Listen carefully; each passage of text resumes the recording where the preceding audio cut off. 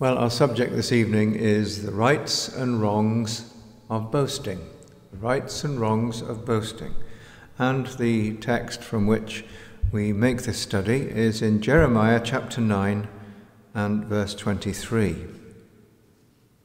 Jeremiah chapter 9 verse 23. Thus saith the Lord, let not the wise man glory in his wisdom, neither let the mighty man glory in his might. Let not the rich man glory in his riches, but let him that glorieth glory in this, that he understandeth and knoweth me, that I am the Lord which exercise loving kindness, judgment and righteousness in the earth. For in these things I delight, saith the Lord. Now the thoughts there of glorying, let not the wise man glory, or the mighty man glory, or the rich man glory, are synonyms for boasting. And we're thinking then about rights and wrongs of boasting. Now no one likes a boaster. In fact, we tend to get turned off by those who like to tell us what great things they've done, the important people they've met, the possessions which they have and value highly.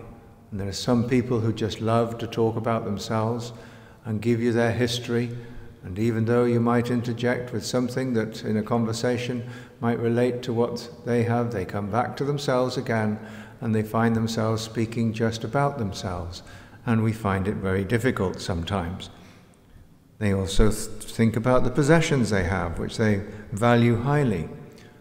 I had an uncle once who was a Christian, he's in heaven now, but he liked to boast a little about things.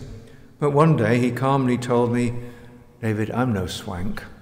But actually he loved to talk about the things that he did. Well, we find such people difficult because they often make us have a reaction with our own souls. We begin to feel jealous and we begin to feel resentful if we're not careful as believers. We don't have perhaps what they have. Makes us feel a bit lower in their estimation. And of course, this is human nature. It's part of the experience of being human beings. And so Jeremiah has something to say about this in this 23rd verse. Let not the wise man glory in his wisdom. But it was God who said this. Thus saith the Lord, let not the wise man glory or boast in his wisdom, neither let the mighty man boast in his might, and let not the rich man glory or boast in his riches.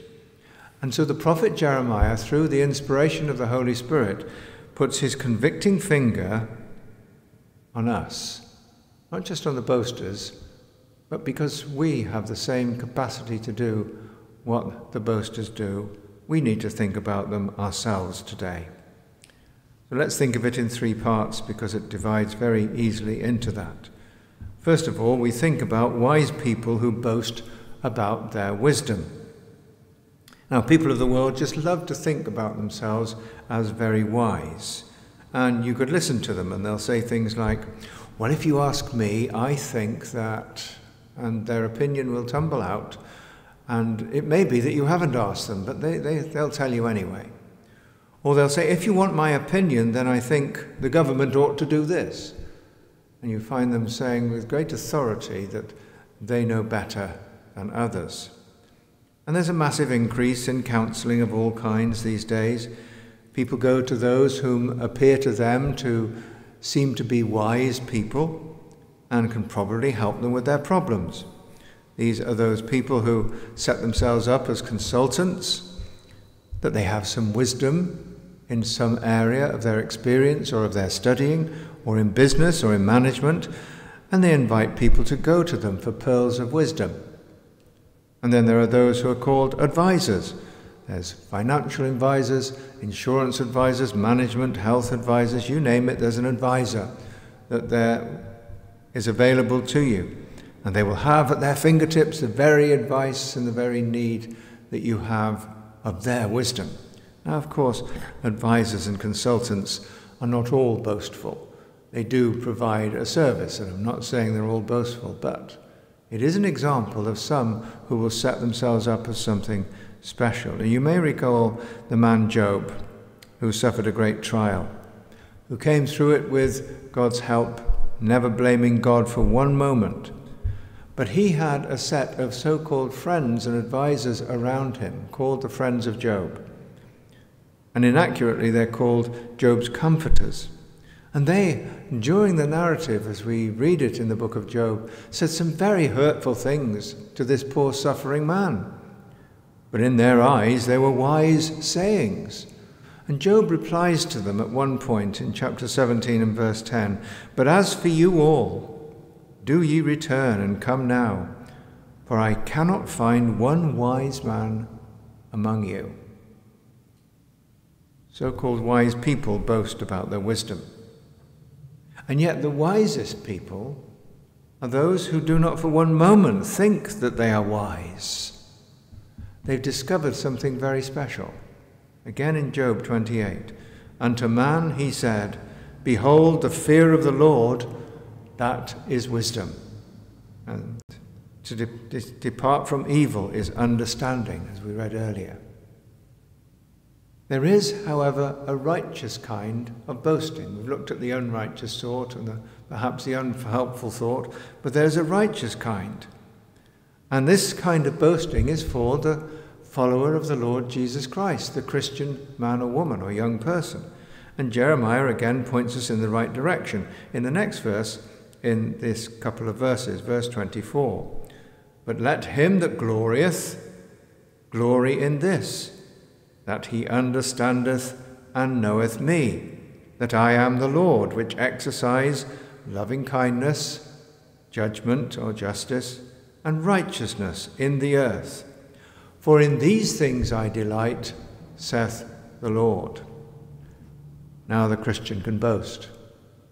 Yes, the Christian can indeed boast, but only about the mercy and the forgiveness of God, which has been shown through the precious work of the Lord Jesus Christ. Because real wisdom of which the Christian can rightly boast is understanding and knowing God himself in the Lord Jesus Christ. There are things we can boast about. We certainly cannot boast about our works. Paul says that in Ephesians 2, where it is by grace we are saved through faith, and that not of ourselves, but it is of God. And it's not of works, in case we should boast, in case we should say, I've saved myself. No, we're quite clear from the New Testament scriptures where the credit lies for our conversion and our Christian lives. And then we can boast of deliverance. We sang about it earlier from Psalm 34, "Of his deliverance I will boast, till all that are distressed from my example comfort take, and calm their souls to rest." So there are things we can boast in. But for believers, it's a joy to be able to boast of this wisdom in our minds and in our hearts that the Lord Jesus Christ has put there by his Holy Spirit. Why? Because the Spirit of the Lord Jesus dwells in our hearts, and as Proverbs says, in Proverbs 8 particularly, when it speaks of wisdom, we can look at the Lord Jesus Christ and see him as the wisdom spoken of there, our Saviour and Lord. He is the most wise person that ever lived in a human body. But hear what Solomon, the man endowed with superb wisdom, had to say in Proverbs 8. "Doth not wisdom cry, and understanding put forth her voice? She standeth on the top of the high places, by the way in the places of the paths. She crieth at the gates, at the entry of the city, and the coming in of the doors. Unto you, O men, I call." Again, we see the person of Christ here calling us to know him and to know his word. "Unto you I call, O men, my voice is to the sons of man.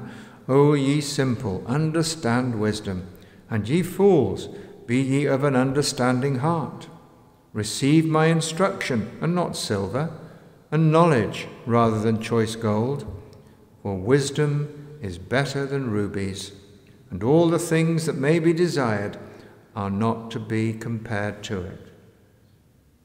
And Solomon goes on to identify wisdom with God himself and the Lord Jesus Christ later on in Proverbs 8. Verse 22, the Lord possessed me in the beginning of his way. Before his works of old I was set up from everlasting, from the beginning, or ever the earth was. When there were no depths, I was brought forth. When there were no fountains abounding with water. Before the mountains were settled, before the hills was I brought forth. While as yet he had not made the earth nor the fields, nor the highest parts of the dust of the world. When he prepared the heavens, I was there. This is Jesus Christ speaking, the wisdom of God. When he set a compass upon the face of the depth, when he established the clouds above, when he strengthened the fountains of the deep, when he gave to the sea his decree, that the waters should not pass his commandment, when he appointed the foundations of the earth. Then I was by him, as one brought up with him, and I was daily his delight, rejoicing always before him, rejoicing in the habitable part of his earth. And my delights were with the sons of men. And then Solomon says this, hearken unto me, O ye children. Blessed are they that keep my ways. Hear instruction, and be wise, and refuse it not. Blessed is the man that hears me, watching daily at my gates, waiting at the posts of my doors. For whoso findeth me findeth life, and shall obtain favour of the Lord. Now our relationship and our knowledge of the Lord Jesus Christ, and the fact that he has saved us and come into our lives and moved powerfully within us and changed us so that we are new creatures, now that is something wise to boast about. Because we're not boasting about ourselves, we're boasting about him who's done a great work within us. Rejoicing in Christ our Saviour, being found in him by grace. That's the wisest thing that any man or woman can do. But Solomon finishes the 8th chapter with these words of warning. But he that sinneth against me wrongeth his own soul, and they that hate me love death. Well, so much for wisdom. Wisdom. Jeremiah has said something more about boasting. Glorying in wisdom, glorying and boasting in wisdom of Christ. But what about strength?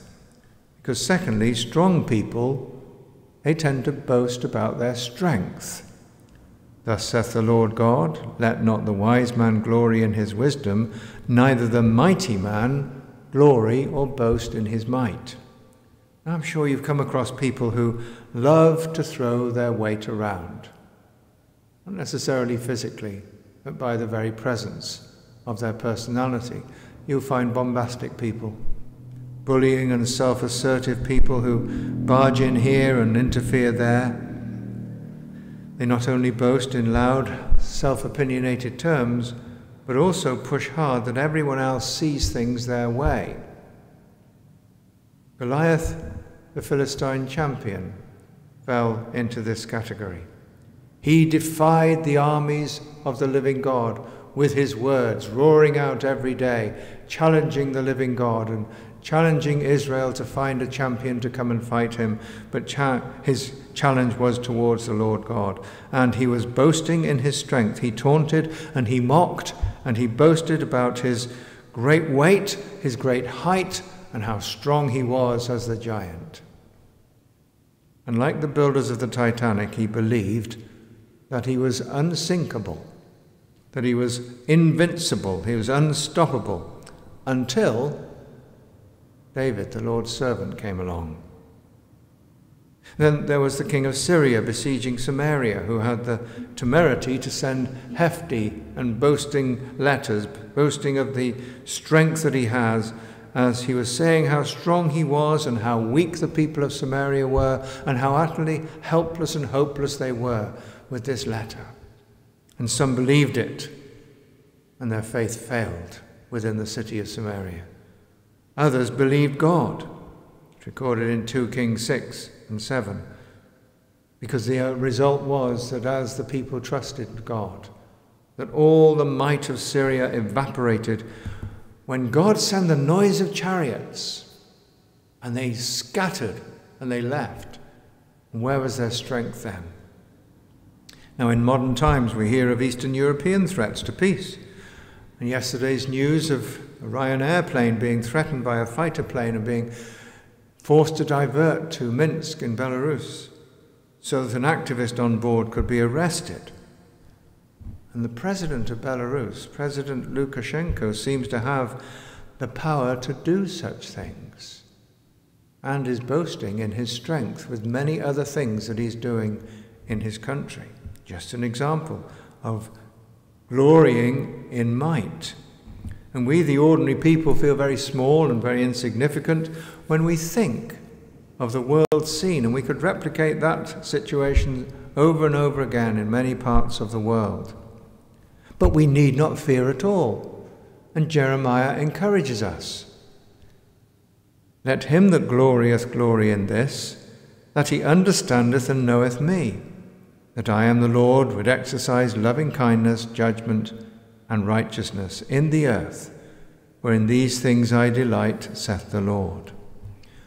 Now our Almighty God hath the greatest power that is known to man. But in some cases it isn't known to man. Well, there are people who do not believe in the Lord God. They believe in other things. They even seek to raise up power in other things, even in idols, and in the secular things of the world in which they think they have power. But the Lord God has great power, absolute power to do just as he please. He, after all, has created all things, and he keeps that creation going day after day. And so for the believer in the Lord Jesus Christ, real strength is to know God's strength in the Lord Jesus Christ, his strength. Paul says, when he writes to the church at Corinth in 1 Corinthians 1, and to them which are called, both Jews and Greeks, Christ, the power of God and the wisdom of God.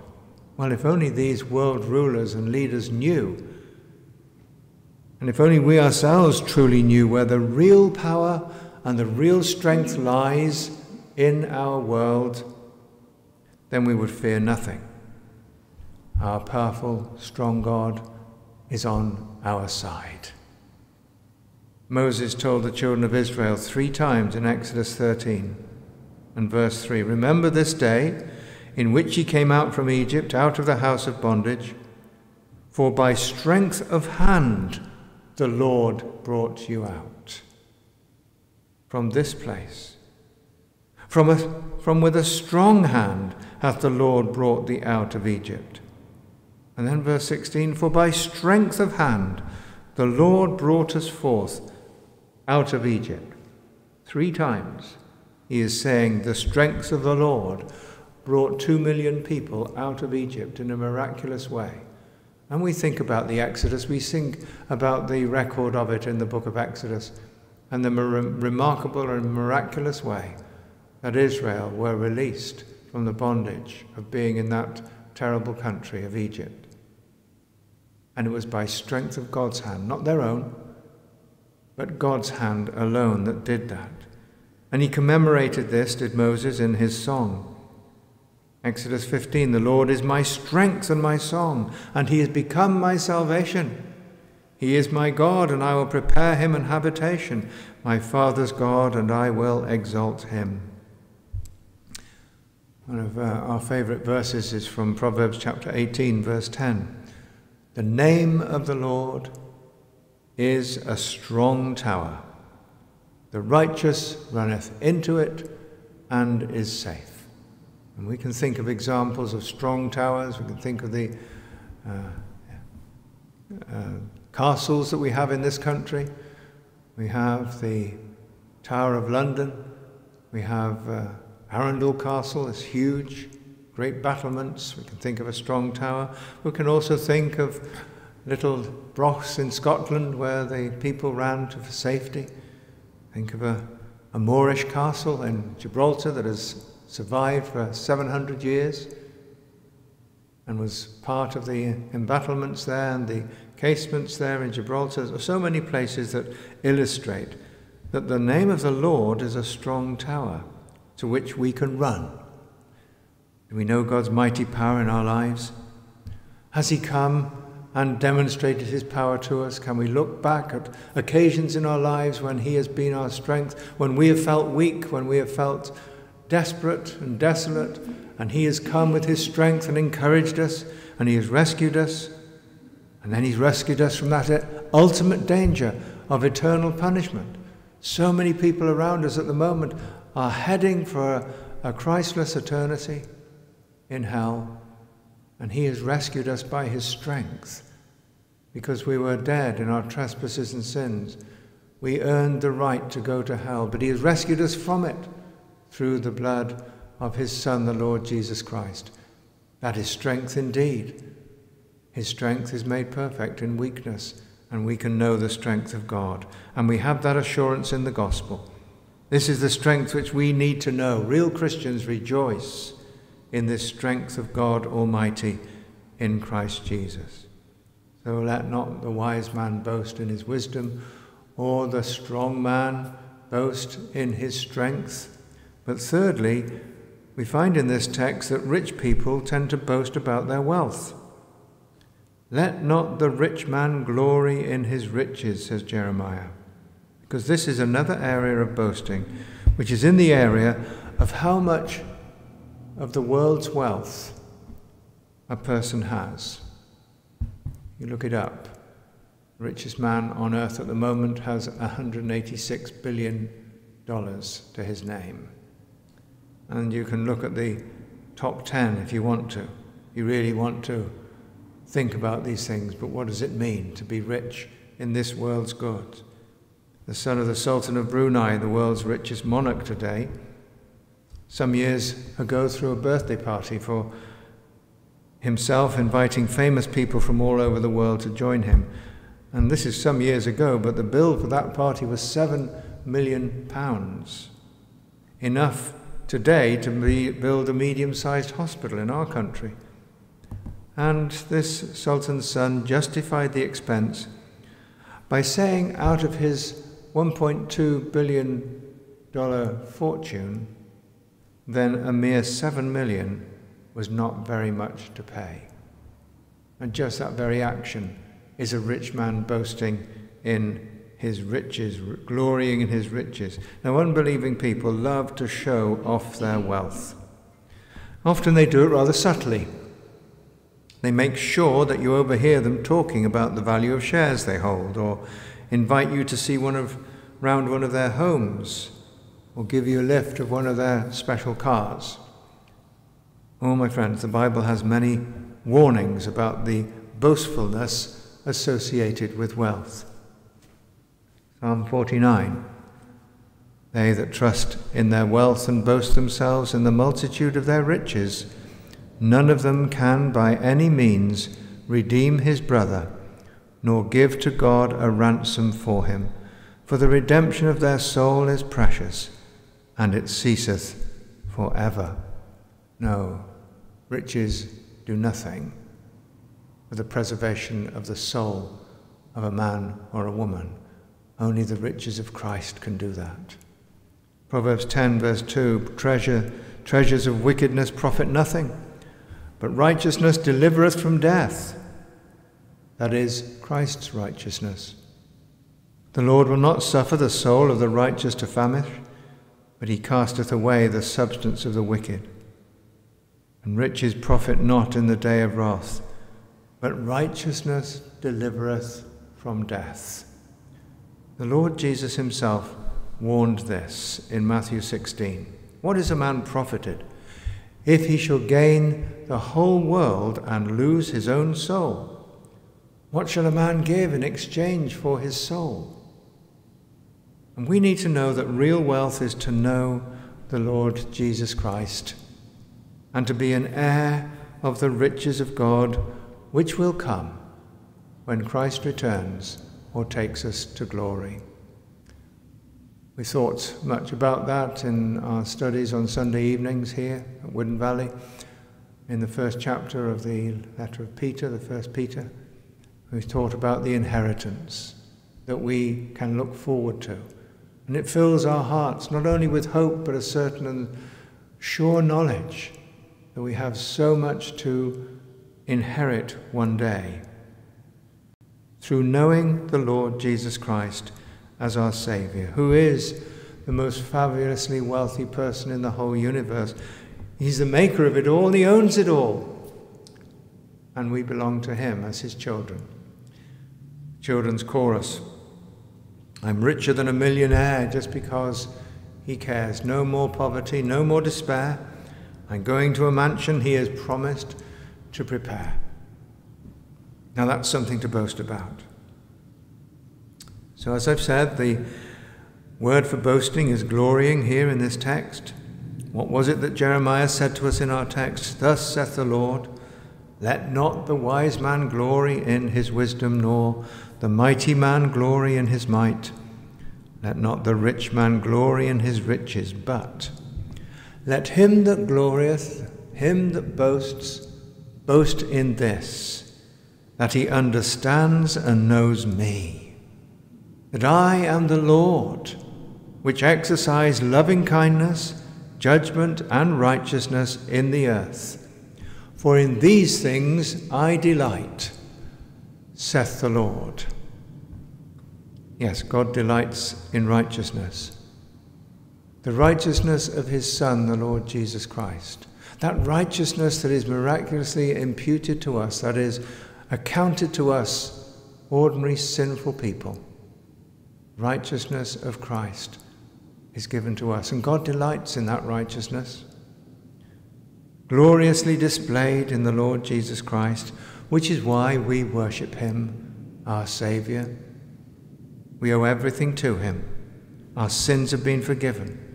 We praise him for his forgiveness and his pardon and his goodness to us, the gift of faith that he has given us.